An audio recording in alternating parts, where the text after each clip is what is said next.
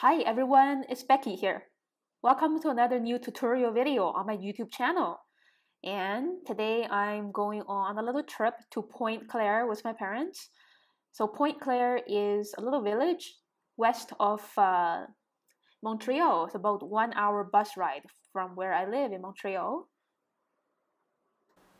And we're just gonna get off near a park. And first of all, we're gonna walk around this little community. There's a lot of nice little houses, and there's a garden shop over here. Yeah, I love the flowers and trees and plants in Montreal, and there are also lots of ice cream shops in Montreal. And just a street corner. That's a very nice house here. Lots of people cycling on this nice sunny day. There's a cafe there. And here we're walking around the bank of St. Lawrence River in the park. And it's really funny that all of these ducks are males. I wonder where the females are. And there's a church by the water. That's a very tall steeple. And after a while, we came back to this corner of the street. There's actually a lot of picnic tables on the other side here, and I got a cup of latte and 2 scones from this cafe called Studio, and I'm going to sketch this house in front of me. I just really like it. And by the way, the scones, the blueberry scones and the raspberry scones that I got taste so good. It's the best with the latte. And here's my very minimalistic sketching materials. Sitting in the shade under a tree, I'm ready to start my sketch. So as always, I like to begin drawing with my waterproof ink pen. Right now I'm using Etchr fine liner pen. It's a small felt tip pen. So I'm beginning with the left side of the house because I'm right-handed. I like to start drawing from the left side. And here on the left, part of the house is being obstructed by this electricity pole. Well, actually, this is actually a lamp. So I really want to get this lamp done before moving on to the right side of the house. And there are 2 flower baskets balancing on top of the lamp. Hooks on the left and right, and I want to just color this lamp pole in with black ink. So it kind of separates with the house really well, and because this is also in the foreground. I like things in the foreground to look stronger, and then this black color is really a nice way to bring it forward. Keep drawing the hooks on the top of the pole, and then keep connecting the position of the window in relationship with the height of the lamp, and then drawing these flower clusters. Yeah, using squiggly lines to show the texture of leaves and flowers. And strings. Yeah, and right above on the right side of the flower basket, this is this triangle rooftop shape. Okay, and there's a diamond shape beside it. Keep drawing around the middle part of the house. The balcony in the middle. Yeah, so the balcony is right around the middle part of the lamp pole. So the lamp pole is a really nice, kind of like a ruler to align the other things on the house. There's another lamp on the other side of the street. There's one little lamp on the left side and another one on the right side. Kind of like a little scale. Yeah, put it a little higher. And keep connecting it. Behind these 2 little lamps, there is more shapes. Yeah, the eave, the thickness of the eave. And then we're going to draw bushes in front of the house. So now I'm just drawing the porch area.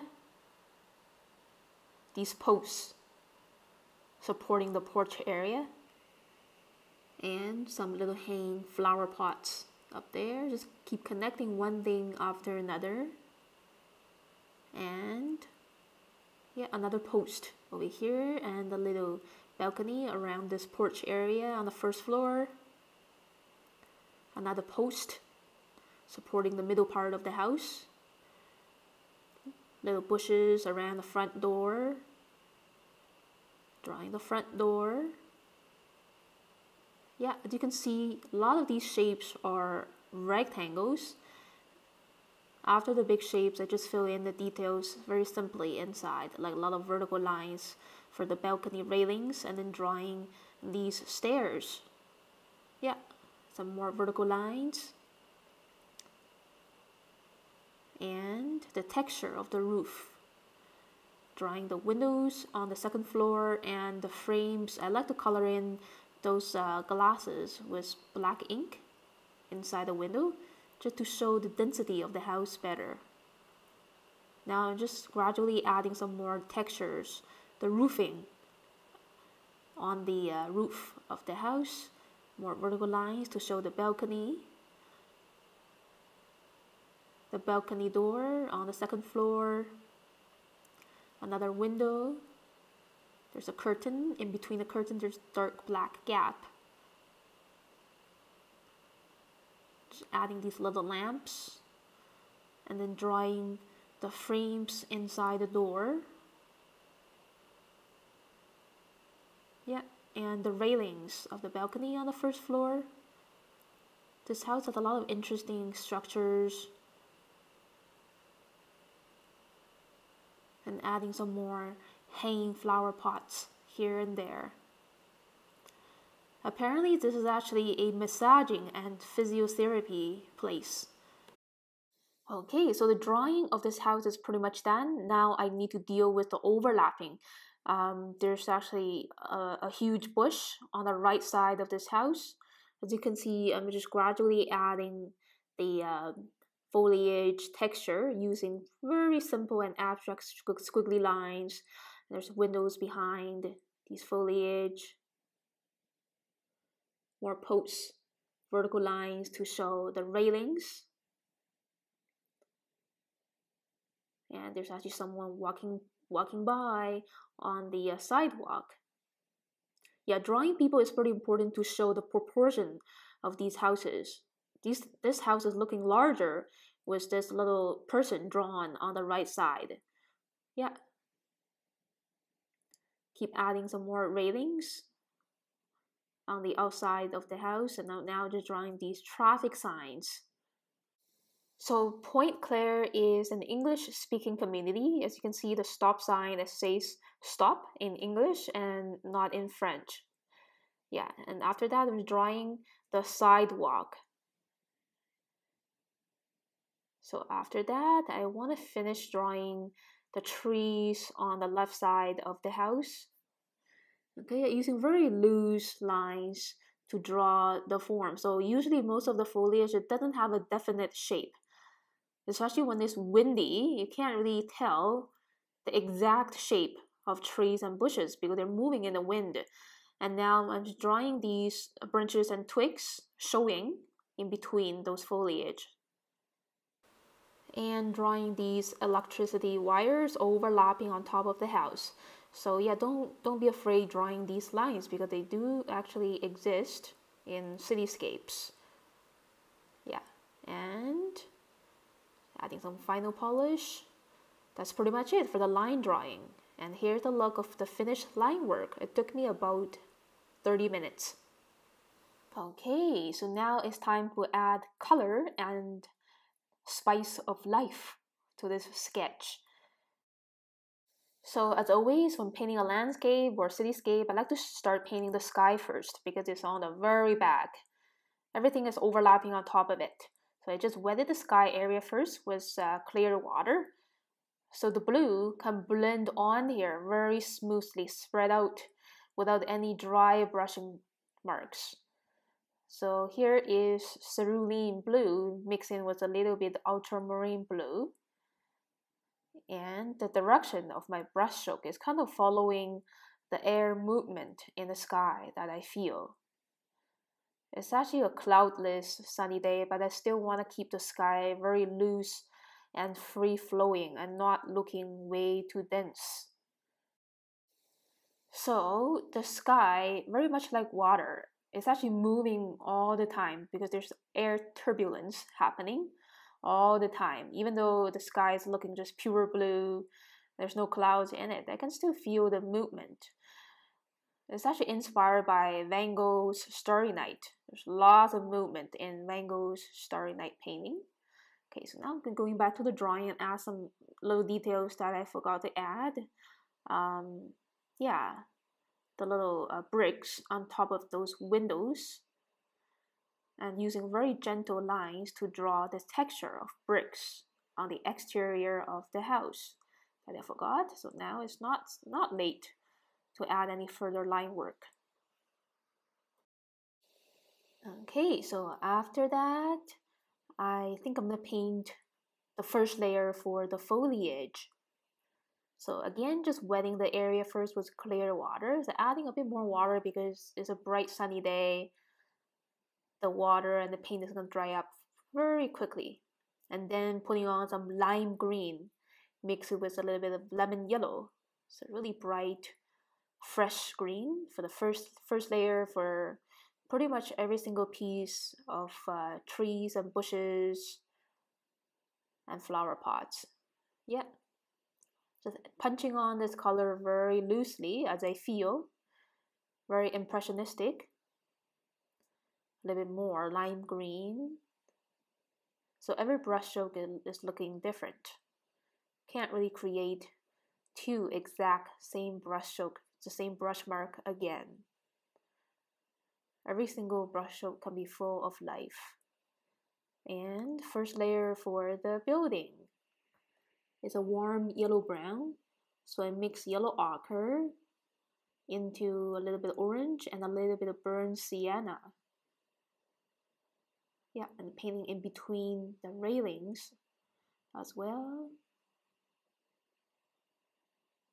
Yeah, and again, painting very loosely, not worrying about painting inside any shapes. These colors should be really free flowing and not being constricted inside any shapes. And quickly mixing the color for the second layer is of yellow ochre mixed with a little bit of viridian green. Yeah, so again, as you can see, every single brush stroke, the shape is different and a bit of color is not exactly the same. They're similar, but every single brush stroke, the color is different. And this is how we humans paint. We cannot make the same brush stroke with the exactly same color ever again. And that's how we make our paintings very lively. Yeah, same for this area. A lot of loose brush strokes using different pressures, mostly big and small dots pushed down on the surface. And I like to preserve my brush strokes because it shows the texture of the foliage better. Yeah, so just save your brush strokes when you're painting trees and bushes. And then just painting the first layer of the sidewalk with yellow ochre. It's a sunny day, so if you look at the sidewalk on a sunny day, they don't look gray. They shine a little bit of a warm, muted yellow. And leftover bluish purple here and there for the roof structures of the house, here and there. Yeah, so I mixed this very light gray tone with a mixture of blue, green, and magenta and diluted with quite a bit of water. Yeah, so it's not way too dense. Same for the street, the same color combination. Blue, green, and magenta. You can use any kind of blue, any kind of green, and any kind of red, pink. Yeah, and now just getting ready to paint another layer for the house. Slightly denser grays mixed with less water in that gray mixture. Painting the red stop sign. Yeah, so the red on the corner is really draws attention in.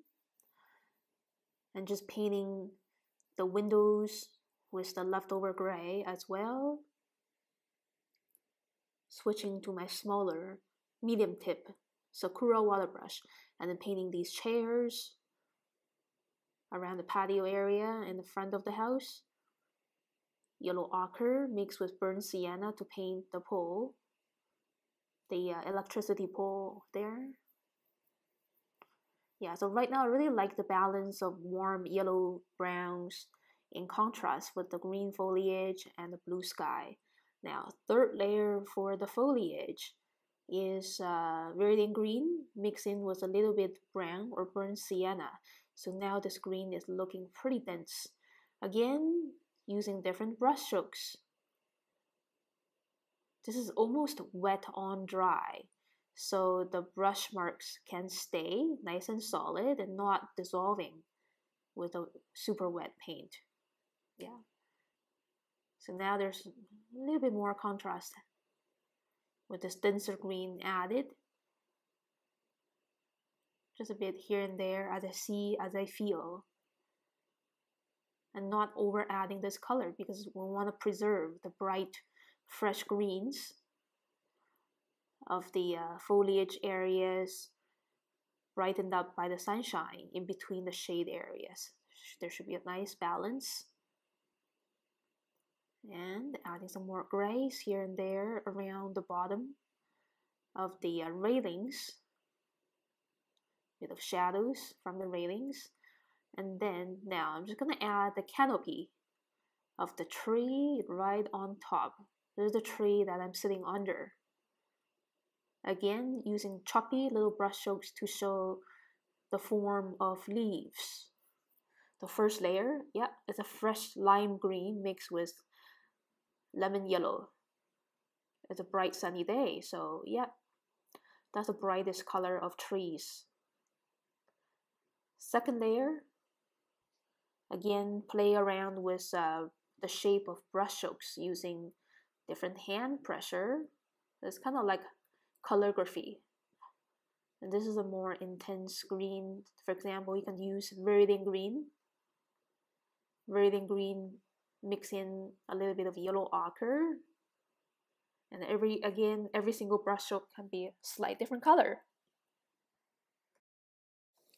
And I'm doing this in accordance with my understanding that, we can't really find two leaves in the world that's looking exactly the same. Can't really find two leaves, having exactly the same vein patterns, exact same colors. It's not really possible because this is how nature works. Nature don't create two things that look exactly the same. Yeah, and that means we don't have to be perfect because nature is not 100% perfect. Yeah, just play around with the brush stroke, the denser green on top of the lighter green. And adding some more dark shades of green in between the house structures, and then adding some magenta for the flower baskets. Yeah, there's a nice bits of red flowing around, starting with the stop sign and those red flower baskets and the red chairs. Yeah, it's interesting repetition. Okay, so right now it's very much the final polish stage. So I'm just checking if I missed painting any other little things like the flower baskets. You should add these tiny little dots of red to show the color of flowers in there.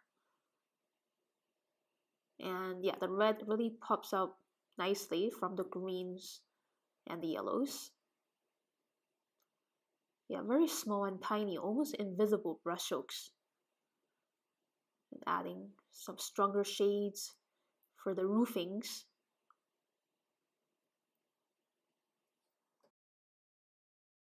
And now I'm just taking a little break, just buffering and checking if there are any more colors and values that I need to add on. So now I'm just adding some very tiny little brush strokes to show the brick texture using brown. For example, burnt sienna, or you can use raw umber. to show the bricks. And same for the roofing. Adding a little bit accentuation for the thickness of the sidewalk. Adding shadow for these little people. Yeah, I'm just gonna leave the left side, the bottom of the left side, very loose. And here is the look of my finished sketch. The watercolor took me another 30 minutes, so this is a 1-hour sketch. So thank you for watching this video, everyone. If you like it, please click like and leave me a comment below. Subscribe to my channel for weekly updates. And if you want to learn more about urban sketching, I'm teaching 3 urban sketching sessions in July, and you can join me live on YouTube. And the link to sign up is in the description part of this video. And I will see you again very soon in the next video, everyone. Have a great day.